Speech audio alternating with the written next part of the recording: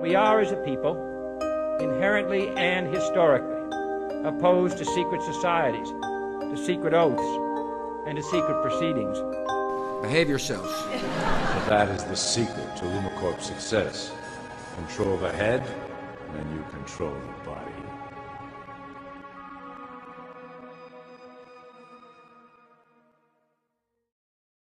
Good morning, ladies and gentlemen. Good morning. This is J.R. Moore coming to you live from deep in the mountains of the Missouri Ozarks on Wednesday, the 11th day of July, year of our Lord 2012. Welcome to the John Moore Show. I did get a call yesterday from a private trusted source. A very disturbing call that I've been pondering how to report this to you since I got it mid-morning yesterday. And I've decided the best thing to do is just to, well, tell it like it is and not hold back, except to protect my source, of course. Well, here's what's going on. The U.S. military in the last week has begun conducting briefings for dependent military families, the husbands and wives of men and women in the military.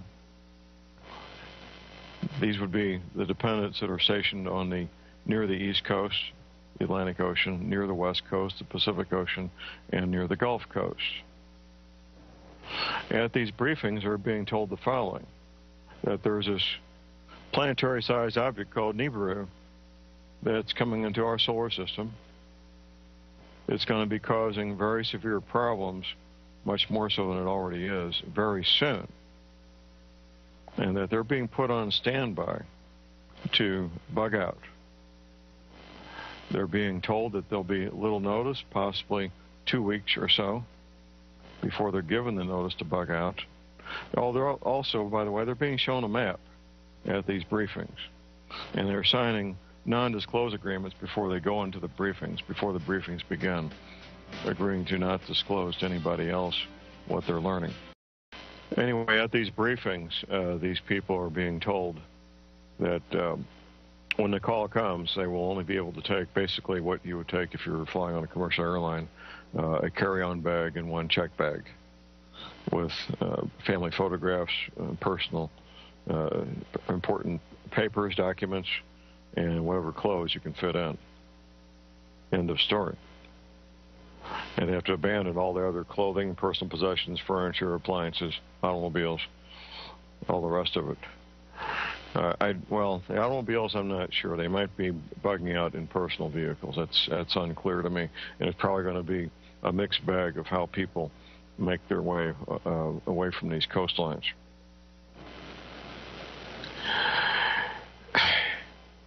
I was talking to Tim Spencer about this and my friend Command Sergeant Major Page, both of whom are veterans of the U.S. military. And the agreement between the three of us was that these kinds of briefings would not take place a year in advance. They would not take place 6 months in advance. 4 to 6 weeks is probably pretty likely.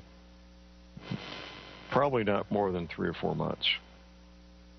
So that's our belief. I hope we're wrong. I hope that this turns out to be incorrect information.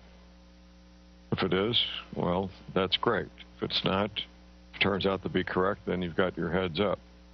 So I asked the question this morning to all of you out there, to the several thousand of you listening to me on the morning of July 11th, 2012.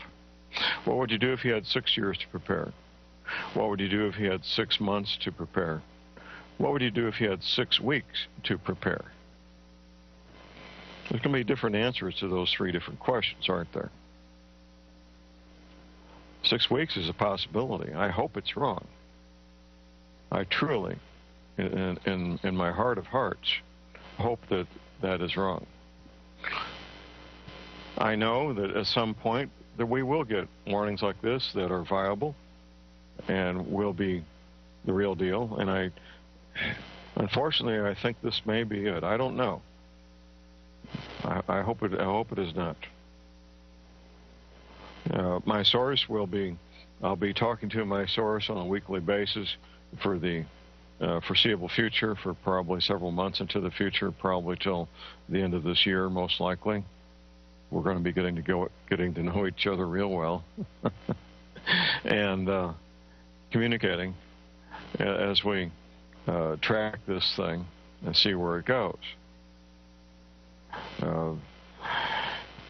My source doesn't want to hear this either. I mean, we're both mature men. We're both Vietnam vets, and he has a life he's put together for himself and his family that he doesn't want to see disrupted. I have a life I've put together for myself and my family I would just soon not see disrupted. But reality is, well, it is what it is. And when we get the call, when we get the call about the bug out, I will report it the next show I'm on the air. Anyway, my source told me about this dependent. My source is not the dependent, by the way. The dependent was looking at my map and saying that my map was very close to the map that the dependent was shown at the briefing. Very close. As we say, as Tim Spencer would say, close enough for government work. There's going to be deviations between the map that I recreated working with the 3 Navy veterans and the map the government is showing. However, it is close enough. Knowing if Aunt Nellie's house is going to be underwater in South Carolina really is not the issue. No, it's not. The issue is the Atlantic coast, Pacific coast, and Gulf Coast will all be underwater, 50 miles inland, 75 miles inland, 100 miles, depending on where it is, wiping out the regions, the homes, the businesses, the schools, the hospitals, where about half this population in the United States live, work, and play, including Washington, D.C., New York, Baltimore, Miami. It's a long list of major cities. That's the point. Not whether Aunt Nellie's house is going to be underwater in South Carolina. That's not really the issue. People that live near the Atlantic coast, Pacific coast, Gulf Coast, I've had these conversations dozens of times the last 10 years. They want to go to a map, they want to look at my map and see if their house or if Aunt Nellie's house is going to be underwater. That's not the point. It's human nature, you're going to try to do that, I know that. That's not the point. The briefings I'm getting from my confidential source have the ring of truth to them. They do. And I will do everything I need to do to protect my source, make sure my source remains confidential. In fact, the original source does not even know that they are a source. That's how we've kept this confidential. They don't even know they're a source. But that's a good thing. That protects them also. Searching for a date, searching for a time frame is something, it's human nature. I get these inquiries all the time whenever I have these conversations with groups of people or individuals. When's this going to happen, John? Well, I still don't know. I know I'm reporting as much as I know right now. As my friend Professor McCanney would say, and he published this in his book, a lady was asking him about a time frame, and his response was, well, ma'am, if I give you a date, what are you going to do? Buy another case of tuna fish? I think that's almost a word-for-word quotation there. Last-minute preparations means getting down to prioritizing, making a list of priorities, making sure you have the things that the essentials that you absolutely must have. Your water filter, your food supply, medical supplies, communications equipment, whatever boots and hats and gloves, fuel stored up, seeds for your gardens, like hopefully a safe haven.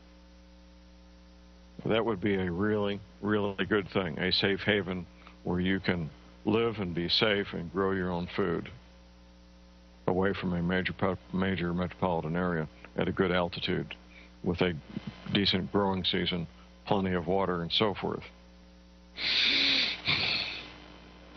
If you don't have a safe haven, I would urge you to secure one. I think that would be one of the highest priorities a person could and should have, is securing a safe haven for themselves and the people they care about. These next few months between now and October. Do we have 6 weeks, 8, 12? I don't know how many weeks we've got. Maybe we got 120 weeks. Make your list of priorities and work the top priority first, then number 2, and then number 3, and so forth. You can work on 2 or 3 priorities at the same time, by the way. You don't have to limit yourself to one at a time. When Dr. Deagle, it's been, 4 years ago now, asked me to make a top 10 list of things for preparedness, it instantly struck me as something very essential, an excellent exercise. I had not done it before. So I put together my top 10 list. And Dr. Deagle and I have talked about that several dozen times the last few years on the Friday afternoon show on Genesis, Dr. Deagle's third hour. As you regular listeners know that hear me on Dr. Deagle, I do get to talk a little bit.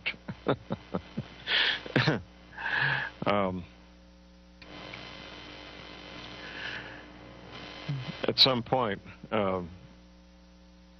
my source will let me know, and I will let you know. We have a caller on hold here, Linda in Ohio. Good morning, Linda. Hi, John. I just got my new video, so I needed to ask you. Thank you for updating, because I have new listeners listening in, and so they haven't heard any of this information before. So I know you think it's repetition, but well, coming into this cold can be quite a shock, to say the least. But go ahead, Linda. I understand. Are the lakes being affected? I live about 30 miles away from Lake Erie. Right. Or just the ocean. The larger the body of water, the more it's going to have there's going to be problems. What's your altitude above sea level, Linda? I used to know, but I've been going to work in and out so much I can't remember anymore, but I will find out. Okay. Well, Google Earth, you can find the altitude of any place above sea level, any place on the planet with Google Earth. Okay. And how far away from the Atlantic Ocean are you? Oh, I'm in Ohio. Oh, you're in Ohio. Oh, yeah. Right. Okay, well, you're far enough inland. You got mountains between you and the ocean. You're probably going to be okay. I'd want to be some altitude above Lake Erie, maybe 100 feet or so, because there's going to be a lot of things other than just the oceans coming out of their basins. There'll be 200-mile-an-hour winds. There'll be earthquakes. There'll be a lot of meteors hitting our dear old planet here. But as far as Lake Erie is concerned, I would just want to be maybe 100 feet or so above the lake level, just for a bit of a margin of safety. What's the nearest city that you're near, Linda, and how far are you from it? The nearest big city is Cleveland. Yes. Cleveland. And how far are you from Cleveland? About, I'd say, 75 miles. Okay, well, that's not as far away as I'd like to see, but it's not too bad. You live in a fairly small town? Yes. Okay. Well, these small towns, is there a lot of agriculture in your area? Farming, ranching? Yes, there is, as a matter of fact. Okay. All right. Well, people involved in agriculture tend to be fairly independent. It's just part of their lifestyle. Most of these men that have these tractors and farm equipment, they take great pride in being able to repair and maintain almost everything on their equipment without any outside help. So you've got in your neighborhood a lot of very independent people who are used to taking care of themselves. That's a real good thing, Linda. Yeah. Okay. Well, yeah, thank you for the information. Bye-bye. You're welcome. Here's a top 10 list. I put this together for Dr. Deagle. It looks like September 3rd, 2010. And number one, at least 2 gravity feed, high-quality gravity feed, Berkey water filters. I do offer them for sale on my website. You don't want anything that takes electricity or pressure to work your water filter. Number 2, at least 1 30-caliber rifle and 500 rounds of ammunition for each adult. Of course, these skills and to go with that, owning a weapon of any kind. Number 3, cast iron cook pots and skillets with cast iron lids. They can be used indoors. They can be used on campfires and will last for decades if properly cared for. You need a truck or a large van, preferably diesel, so that you can carry people and supplies and equipment. Number 5, heavy canvas tents or tarpaulins for emergency shelter for yourself or for unexpected guests. Number 6, 900 pounds of grain per person per year, at least a 2-year supply of grain per person. Properly stored so that when the weevils hatch out, and there's weevil larvae in all bulk grains, so that they can't live. You can store it in nitrogen, in carbon dioxide, in a vacuum. There's different ways to do that. And number 7, a comprehensive medical kit, same kind of kit that the paramedics use. And of course, the skills to go with it. A good place to get a professional grade paramedic kit is Galls, Galls, Galls.com. They have the same things that the paramedics use because they sell to the paramedics. Number 8, heavy leather high-top boots. This is kind of a generic way of saying buy your boots, trousers, jackets, gloves, hats at the same place the farmers and construction workers buy their clothing and boots. Not the cheap, lightweight stuff sold at sporting goods stores that won't last. That's meant for casual, recreational use. Much of the things they sell at places like Walmart simply aren't durable enough, especially the boots and shoes. I've never seen a pair of boots and shoes at Walmart that I would put any trust in for long-term heavy use. Number 9, vacuum-packed heritage garden seeds. It kind of speaks for itself. You're going to be growing your own food, maybe growing in a little bit extra food so you have something to trade or sell. Number 10, a copy of the book entitled Dare to Prepare. Dare to Prepare by Holly Deyo, D-E-Y-O, available at Stan and Holly's website, standeyo.com. The 3 additional items we put on this list for Dr. Deagle. Number 1 is the Paratrooper bicycle. It's the only, as far as we know, the only full-size folding mountain bike. It is military issue to the U.S. Army paratroopers and the U.S. Marines. Next would be a hand crank AM/FM weather band radio. I do offer these for sale at my website. It's also got a built-in flashlight and a cell phone charger.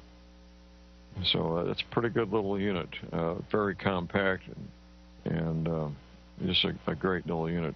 And next would, and last but not least, a radiation detector with a gamma ray spectrometer.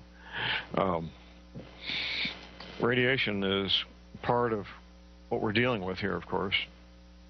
This Fukushima event is by far and away far worse than what happened at Chernobyl in Russia more than 20 years ago. Far worse. So that's the list.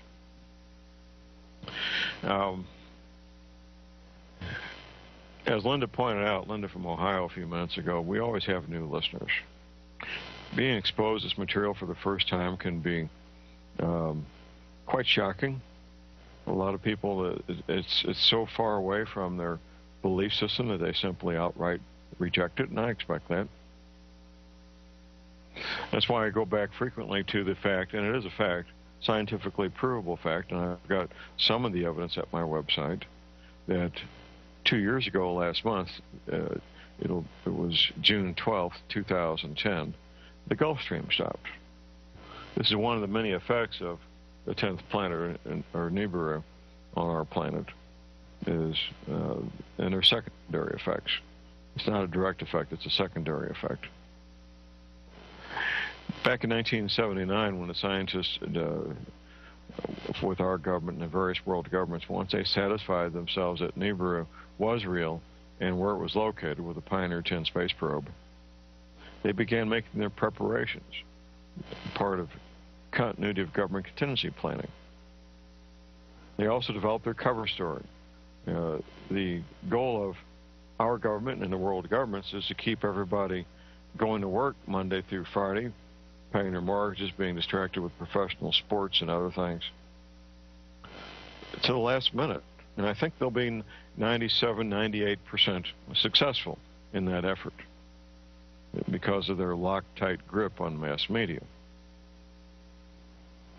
So the cover story they developed was that there's going to be something called human-created climate change, human-created global warming.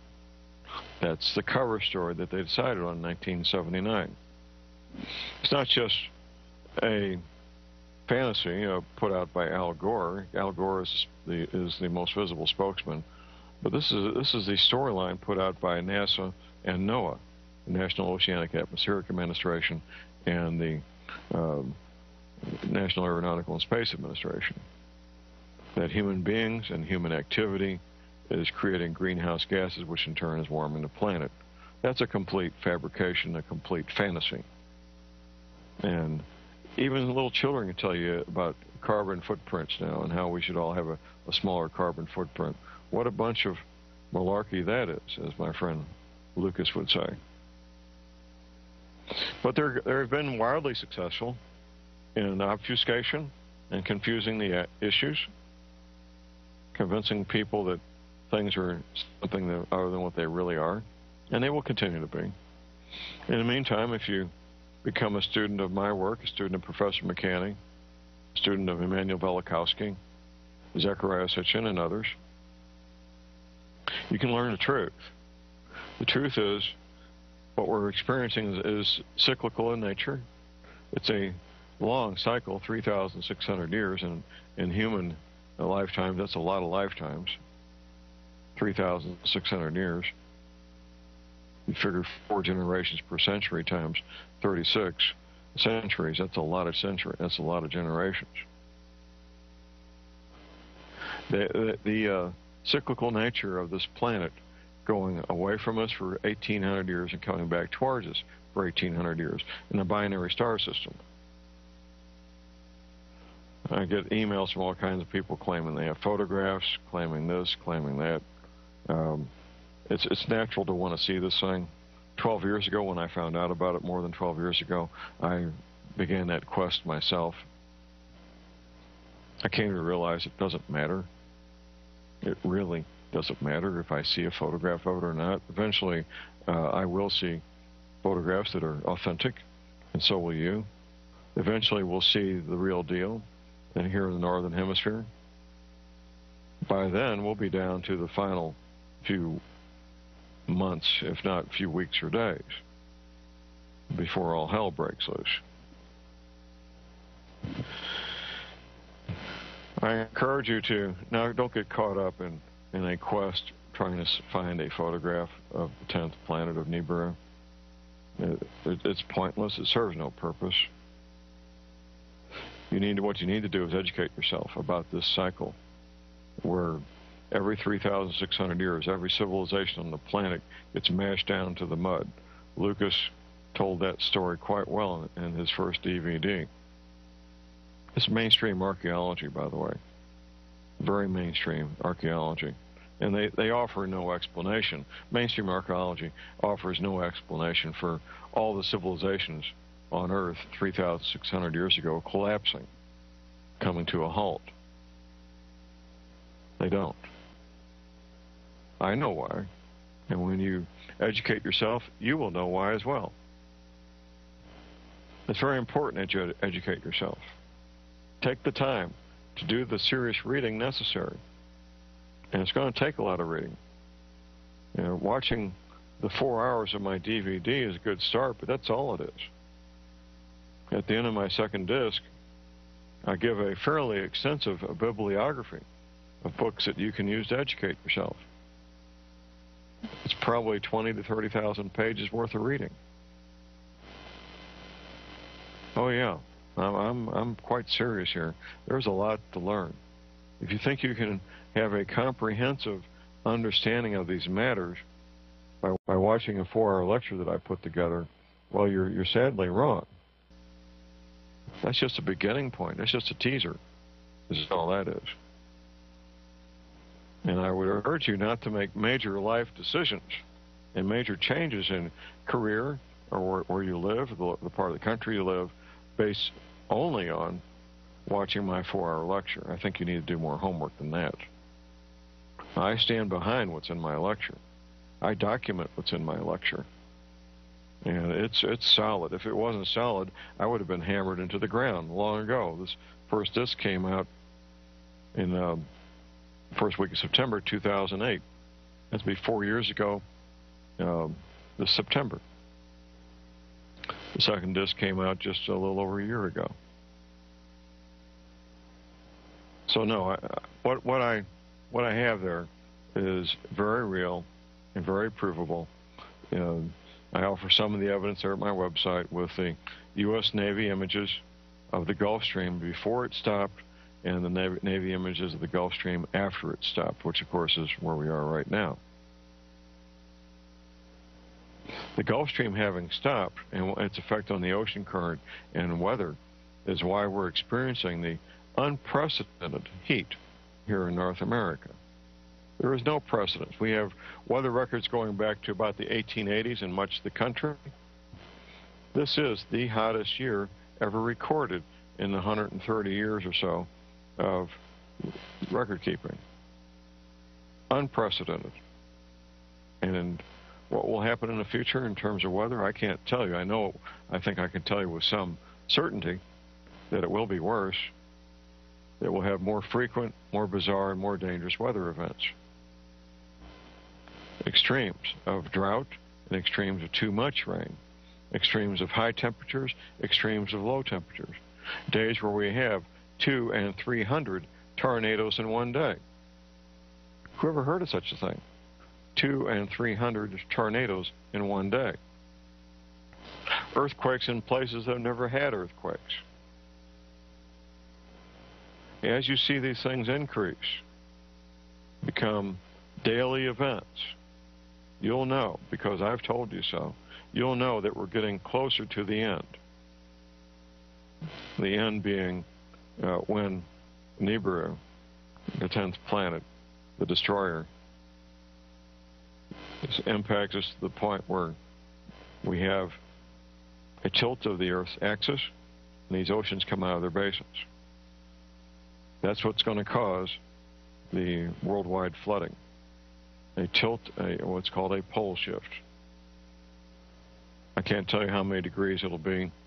It's probably going to be in the range of 15 to 20 degrees, something like that. That may not sound like much. That is huge. That is massive. Poles don't need to flip 180 degrees. They don't have to flip 90 degrees. A 15 or 20 degree shift in the poles would be enough to cause coastal flooding on all continents. That's all it would take. And when I use the word all it will take here, that's a massive, massive thing. They have something the size of our Earth tilt its axis 15 or 20 degrees. One of the difficulties I had putting this whole thing together was that the Navy veterans I was debriefing, they were sitting in the folding chairs getting the information. They were not the scientists who put the information together. So the Navy veterans were told what would happen. They were not told why it would happen or how. They were told these oceans would come out of their basins. They weren't told what would precipitate that, what would make this happen. I had to find that out myself. That's when I found out there was a bulge of water at the equator, not quite 500 feet above sea level, being measured at Cornwall, England, held in place by gravity and rotation of the Earth. Anything that disrupts where true north is, disrupts the rotation of the Earth, will disrupt that bulge of water, which is hundreds of thousands of cubic miles of water, north and south of the equator, going north and south more than 1,000 miles each direction. That's a massive bulge of water. And once that water is disrupted, and if you're near a coastal area, well, baby, watch out. You're going to be underwater. One of my consultation clients down in Texas, he's about 80 miles from the Gulf Coast. I arrive at his home, and I'm about to get out of the Suburban. I look down and I see sand and seashells. All the ground, everywhere, the entire region there, sand and seashells. I looked him straight in the eye and I said, this used to be under the ocean. He got kind of quiet because his wife was standing there, and he had not told his wife yet. And he said, yes, John, it was. Much of East Texas used to be under the ocean. Even areas 80 and 100 miles from the ocean, where the ocean is now, used to be under the ocean. And those are seashells. They're not the fossils of seashells. They are the seashells. So it wasn't millions and millions of years ago. They're just plain old seashells like you'd find next to any ocean right now. Have been laying there for about 3,600 years. So this is your wake-up call, ladies and gentlemen. Well, I started out the show with a warning. I'm going to wrap it up with the same warning because I know there's people that can't tune in the entire show. One of my trusted, private, confidential sources tells me that military dependents that are stationed with their spouses on the Atlantic coast, Pacific coast, and Gulf coast are now attending briefings. They have to sign non-disclosure agreements, briefings that they could soon get a bug-out order where they would be ordered to leave these coastal areas, taking only the equivalent of a carry-on bag and one suitcase, abandoning everything else. They may get as much as 2 weeks' notice before they get this order. They may not get 2 weeks' notice. This notice would probably, we believe, be given sometime in the next 4 to 8 weeks, 4 to 6 weeks. We don't know. It's not the kind of thing that would be given a year in advance or 6 months in advance, anywhere from a month to maybe 3 months out, maybe as far out as October. A lot of speculation about what may or may not happen in October. So we got part of July, all of August, September, and in October. It'd be October in about 3 months. Close enough. So that's your heads up. That is your heads up. That these briefings are being conducted. They're telling these people that the planet Nibiru is going to be causing flooding of all coastal areas worldwide. They're being shown a map that's very similar to the map in my DVD, Global Warming, What the Government Isn't Telling You, the map that I recreated with the help of 3 Navy veterans who saw the classified map the U.S. Navy displayed at their briefings going back to 1979. This is your heads up. Whatever you need to do to make your list of priorities, start working on it for your preparations, you need to be doing it. Time is of the essence. Time is of the essence. There's going to be some things similar in a lot of these lists and some things different. You all have our own situation to deal with. You know what your situation is. Just do it. I do private consultations, by the way, details at my website, thelibertyman.com. If you need some help gaining some clarity and focus as to what you're doing, I'll be glad to do that for you and with you. Hopefully this will blow over. We'll get through this fall, get past the fall elections, and life will be grand, and we can enjoy a joyous Christmas season where we celebrate the birth of our Lord Jesus and celebrate January 1st, 2013 with no major problems. I really, sincerely hope and pray that is what happens. I would not be carrying out my duty as a journalist, however, if I held back this information from you. I have a duty and a responsibility as a journalist, which I am, an investigative journalist, to put this information out. What you do with it is up to you. That's it for today, ladies and gentlemen. You all be safe out there. Buy lots of ammunition. Never give up your guns. The code words for today, for those of you behind enemy lines, turn to page 156, first paragraph. Page 156, first paragraph. Be safe and buy lots of ammunition. And thank you for feeding the Bush family. The military. These would be the dependents that are stationed on near the East Coast, the Atlantic Ocean, near the West Coast, the Pacific Ocean, and near the Gulf Coast. At these briefings, they're being told the following: that there's this planetary-sized object called Nibiru that's coming into our solar system. It's going to be causing very severe problems, much more so than it already is, very soon. And that they're being put on standby to bug out. They're being told that there'll be little notice, possibly 2 weeks or so, before they're given the notice to bug out. Oh, they're also, by the way, they're being shown a map at these briefings. And they're signing non-disclose agreements before they go into the briefings, before the briefings begin, agreeing to not disclose to anybody else what they're learning. Anyway, at these briefings, these people are being told that when the call comes, they will only be able to take basically what you would take if you were flying on a commercial airline, a carry-on bag and one check bag with family photographs, personal important papers, documents, and whatever clothes you can fit in. End of story. What would you do if you had 6 months to prepare? What would you do if you had 6 weeks to prepare? There's going to be different answers to those 3 different questions, aren't there? 6 weeks is a possibility. I hope it's wrong. I truly, in my heart of hearts, hope that that is wrong. I know that at some point that we will get warnings like this that are viable and will be the real deal. And unfortunately, I think this may be it. I don't know. I hope it is not. My source will be, I'll be talking to my source on a weekly basis for the foreseeable future, for probably several months into the future, probably till the end of this year, most likely. We're going to be getting to know each other real well and communicating as we track this thing and see where it goes.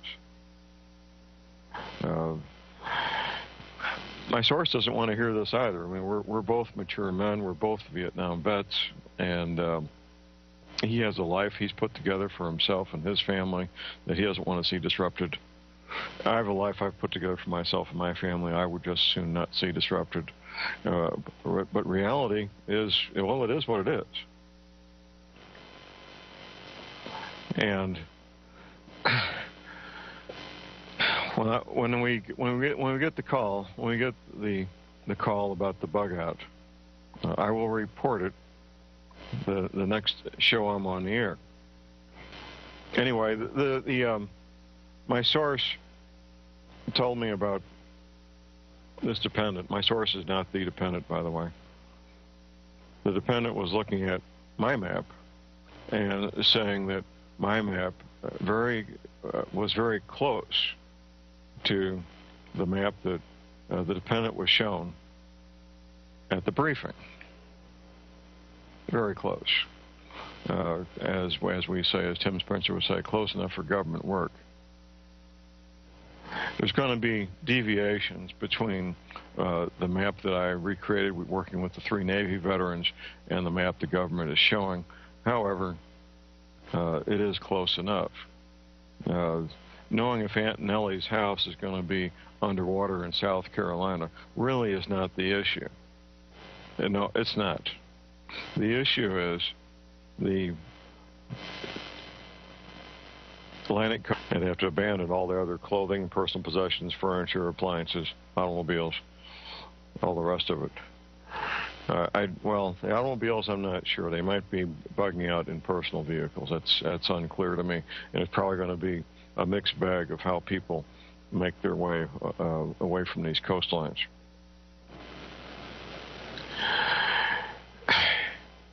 I was talking to Tim Spencer about this and my friend Command Sergeant Major Page, both of whom are veterans of the U.S. military.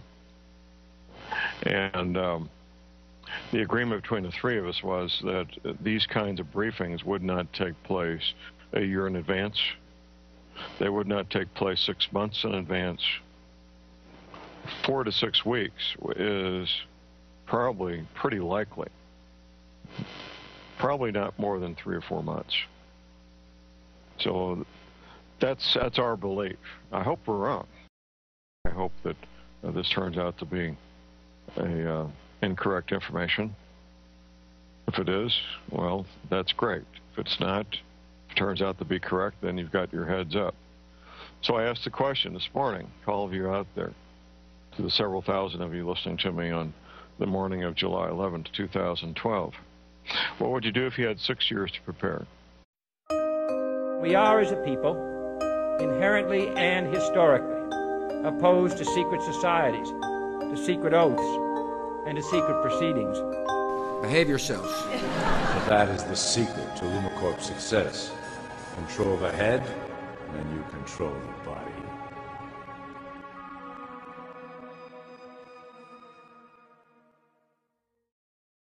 Good morning, ladies and gentlemen. Good morning. This is J.R. Moore coming to you live from deep in the mountains of the Missouri Ozarks on Wednesday, the 11th day of July, year of our Lord 2012.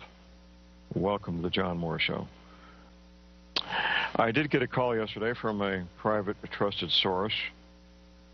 A very disturbing call that I've been pondering how to report this to you since I got it mid-morning yesterday. And I've decided the best thing to do is just to, well, tell it like it is and not hold back, except to protect my source, of course. Well, here's what's going on. The U.S. military in the last week has begun conducting briefings for dependent military families, the husbands and wives of men and women in